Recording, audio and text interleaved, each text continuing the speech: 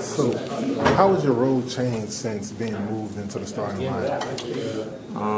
It's a little more responsibility, more minutes, obviously, and I just try to look at it as something that's a challenge, but something that not too many people get to do. So I'm excited about this opportunity, and I'm just trying to make the most of it.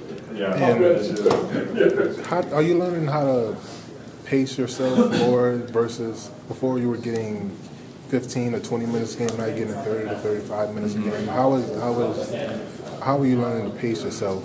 Yeah, I mean, it is an adjustment just playing, more minutes and, going against other starters in the league. So I'm just trying to do little things to take care of my body, just get more rest, more stretching, stuff like that. So, I'm able to perform and play those 30, 35 minutes.